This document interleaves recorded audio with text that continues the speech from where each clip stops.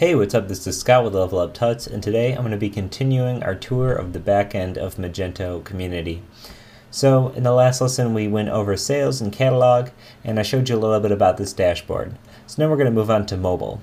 So what this mobile thing is it allows you to create a native mobile app per a different device with your store on it, where people can actually order your products, or you can just have it a catalog-based app where they can just look at your products. So you can see you can make it for the iPad, iPhone, or Android. It's really cool. We're going to have a whole bunch of tutorials just teaching you how to do all that. So just know that this mobile section is for making mobile apps out of your store in Magento. Really cool. So next we have customers, where you can manage your customers. As you'll see, there should just be two of us. This is the one, John Doe, that they have built in here with our sample data. And myself here, which I created myself.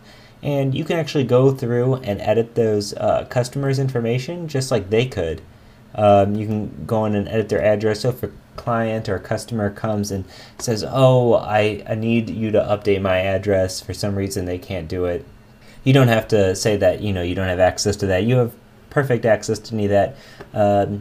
It's really cool. You can manage all that stuff. And just like before, it's this interface where you can sort, you can apply, you can export them to a CSV. That way, if you're moving to another Magento install, or let's say you're moving to Magento Go, you can export all your customers and you can export all your products and import them into Magento Go.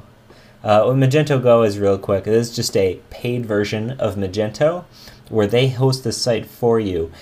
You don't have access to any of the code. You can do custom CSS and JavaScript, or you can just download themes and install them. They still have extensions. The backend is pretty similar. It's really robust, has all the features, and it's at a good price. So if you don't want to manage the code yourself, check out Magento Go. I'll be doing another tutorial series on Magento Go, showing you that in a little bit.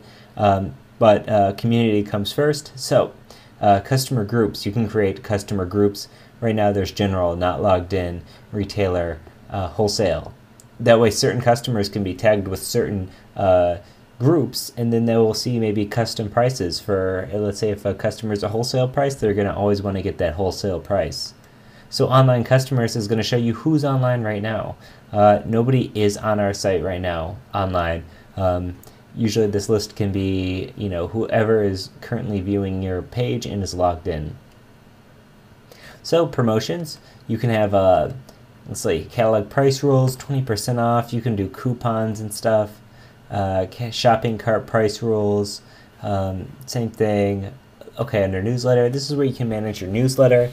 Let's say if you want to have templates, you're going to create a new template here, and this is what is going to get sent out every time you want to send out a newsletter. And this is when people sign up to your newsletter. If you remember, on your site, by default, there's this sign up for newsletter box. Let's see, I think it might be on only some of the pages. Yeah. Sign up for a newsletter, or when you create an account, it by default gives them the option to be able to sign up. So in this newsletter, you can see your subscribers, you can report problems, whatever, or people can report problems and you can see them.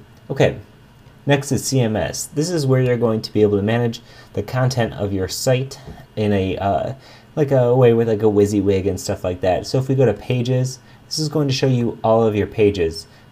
Here's your home page, your customer service, your about us, your 404 page, your privacy policy. If we click on one of these, about us, you can see it lets us choose like the content. Here's your WYSIWYG.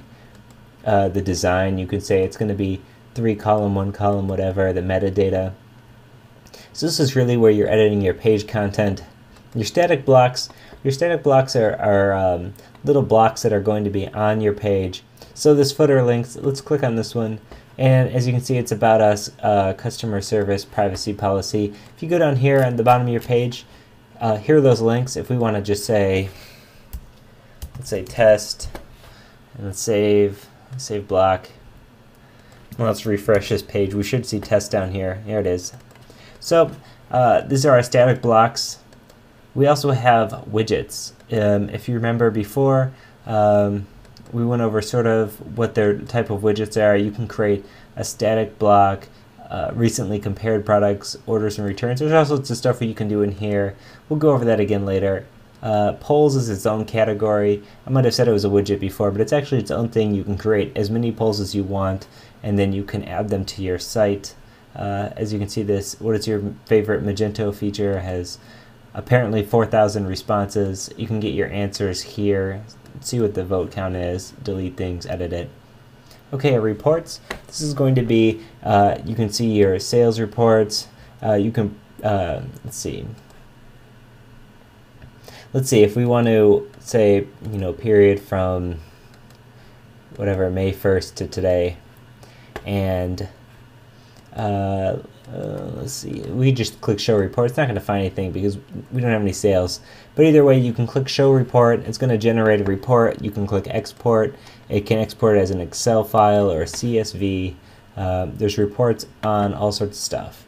So products and carts. Actually, here is the product that we had in our cart in the previous two videos ago. You can export this. This way you can keep track of this data in your own way if you want. If you have Excel spreadsheets that you want to track all your data yourself, you can do it that way. Again, these are just reports for any of this stuff. It's nice and easy to get to. So here is system, and system is a beast in itself. So we're going to take a whole tutorial video to just go over system. There's all sorts of things in here, my account notification tools, whatever. So in the next lesson, I'm going to show you all the stuff in this system menu, and this is where a lot of your site lives in terms of configuration and setting things up. There's also some other useful things in there too, such as being able to import and export. So if you have any questions, feel free to leave a comment on the video. Hit us up at Twitter, @LevelUpTuts. Let us know what you're thinking. Once again, this is Scott with Level Up Tuts, and thanks for watching. Bye.